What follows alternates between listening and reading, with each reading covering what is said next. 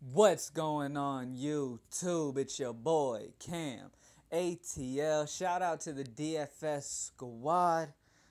I think my 3-game win streak might get snapped tonight because of Severino.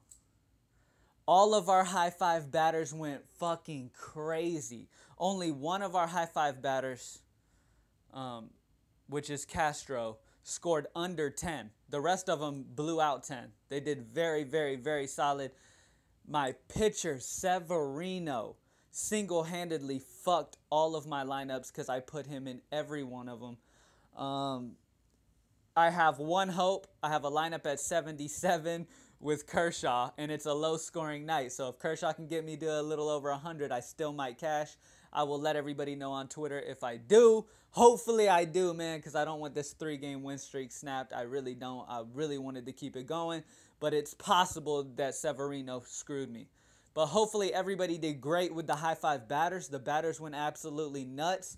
Everybody who played the batters, you probably are doing great as long as you avoided Severino. I know that like 56% in the tournaments that I played, 56% of those tournaments played Severino, which is why the scoring is as low as it is. So hopefully I can squeak in if Kershaw really picks it up. He's already allowed 2 runs to San Francisco. Let's hope he picks it up and strikes out like 13 by the end of it. Let's just pray. All right. Everybody like the video down below. Subscribe to the channel if you haven't already. Let's get straight into my NBA lineup for you guys for tonight. All right. Now, at the point guard position, I got John Wall. John Wall has been one of the most consistent players in the playoffs since they started. Wall just steps it up to a whole nother level once he hits playoffs. He's going against Boston. He's matched up with Isaiah Thomas. That is fantastic. He has 60-point potential here, obviously, like he does every game, especially in playoffs. At 10-3, I feel like I gotta have John Wall in there for that upside potential. I love John Wall. At the shooting guard position, Avery Bradley. He did very, very well. He got, I believe, over 35 fantasy points matched up with, he got 39 against them last game. It's a great matchup for Avery Bradley, so I am locking him in at 6,400. I love Avery Bradley here. All right, sticking with that game on my next 2 spots as well. Otto Porter at the small forward position. Otto Porter had a great, great game. This matchup between Washington and Boston is very good for both forwards of both teams. Okay, Crowder and Porter are fantastic options here. I don't see why not just putting them both in the same lineup, to be real with you. They both scored over 30 last game.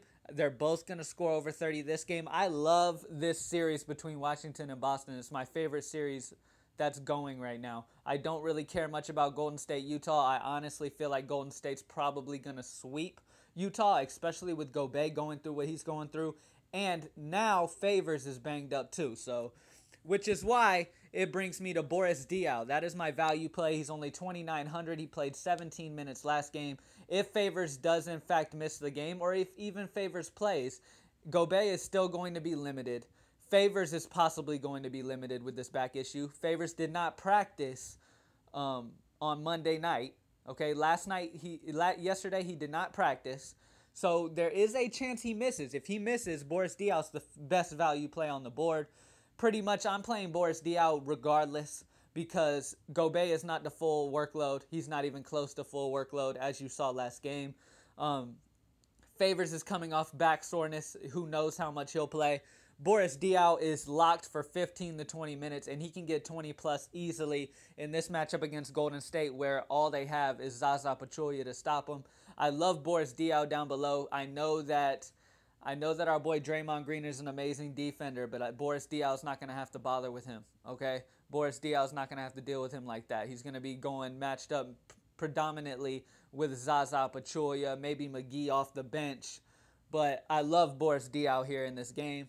I absolutely love him at only 2,900. He is my value guy, and he is at my center position. At the next guard position, George Hill. George Hill has played very well against Golden State. As you see previously on in the season, on April 10th, he went against Golden State at Golden State, only played 19 minutes and dropped 35.3. Imagine if he plays 30 minutes. He's gonna get 45 plus here, and at only 5,600, he is my best value play of the day. I am locking George Hill in all of my lineups. It's a fantastic matchup for him against Stephen Curry. I love it. I love it. I love it. He is locked in. Kevin Durant. It looks like Kevin Durant's gonna get his full workload back here, back at home in Golden State. With Kevin Durant getting his full workload back, being matched up against Gordon Hayward. Gordon Hayward is just nowhere near the talent to be able to hang with KD. KD is going to destroy him. I can see KD getting 50 plus here in this matchup against Gordon Hayward.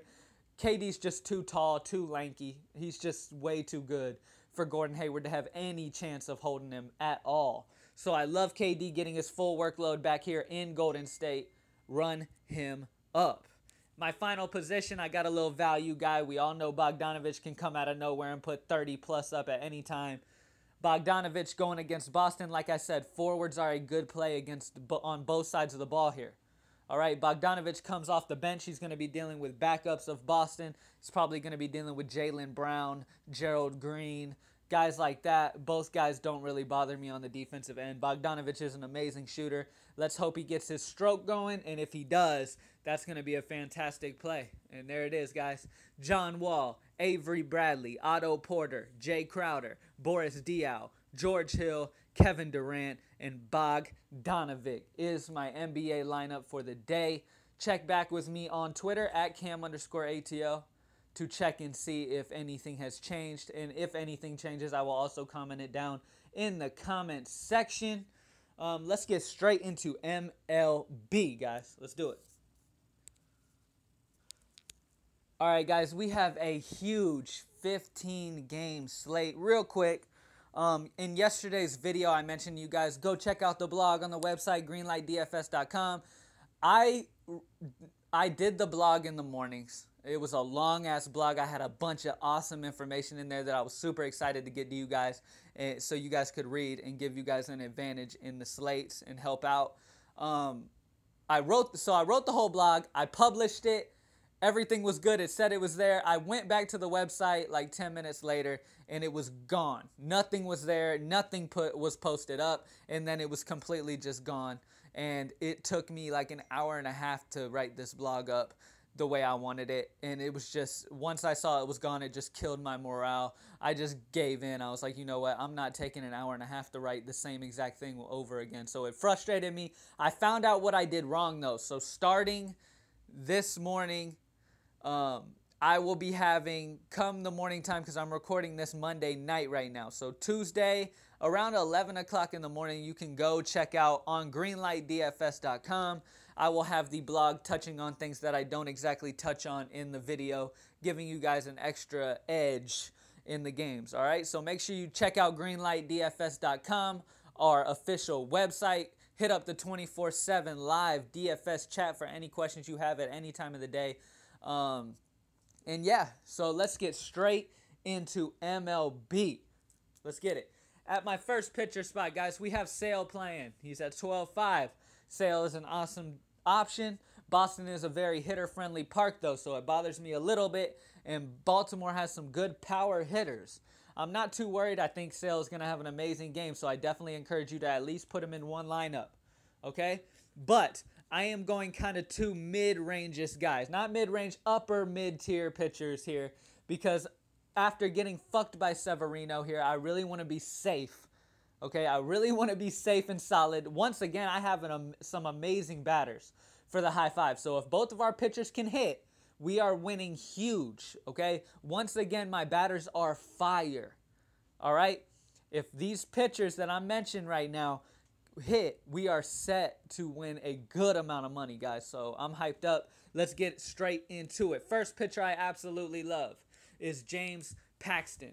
Going against the Angels at home in Seattle. Paxton has been amazing this year. Against Detroit, he dropped 34. Against Texas, he dropped 38. Against Houston, he dropped 32. And again, against Houston, he dropped 21. He had a down game against Oakland, but that's all right. I'm not too worried about that. Against the Angels, the only person that has hit him well is Cole Calhoun. Okay? Throughout the history, the only person who has even hit him decent is Cole Calhoun. I will take that and I will run with that, okay? Mike Trout's really the only guy in the lineup that I fear, okay? He's the only guy that I fear. Paxton has done very well and held him in check throughout his career. Paxton has been on fire. He's definitely got that safe feel to me. I definitely see 25 plus here out of him, 25 at minimum out of him. I definitely see 25 to 30 plus out of Paxton here at home in Seattle. He's only sporting a 1.39 ERA. He has absolutely been playing amazing. His strikeout rate really puts his upside up there.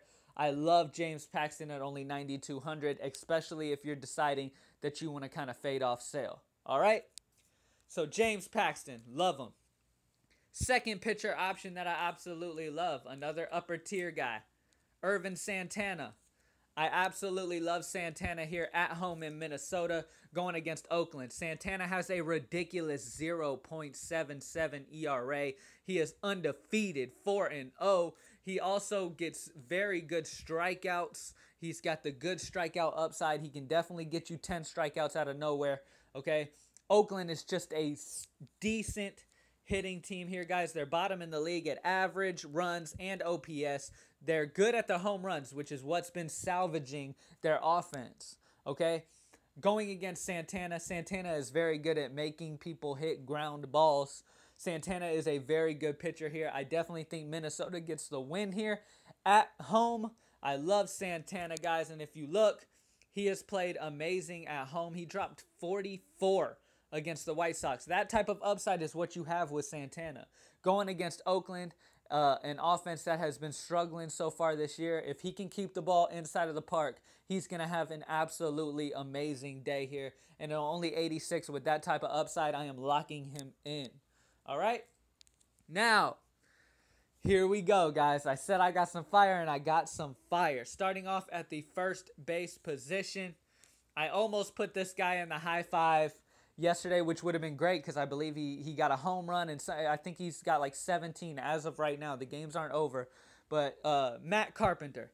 Matt Carpenter absolutely has dominated Peralta, the pitcher he is facing, guys. Listen to this.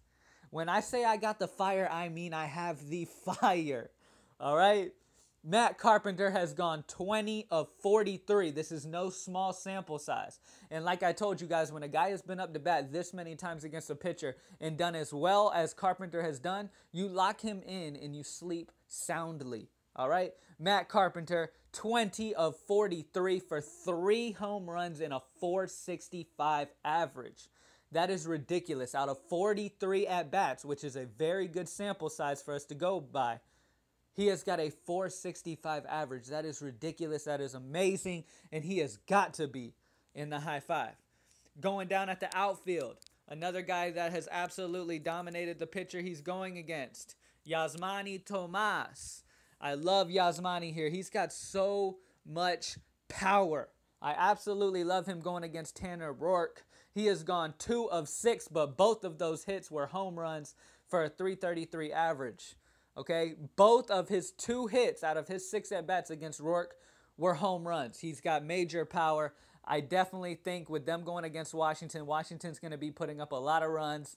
Okay, all of the batters for Arizona are going to be swinging for the fences to try to keep up here.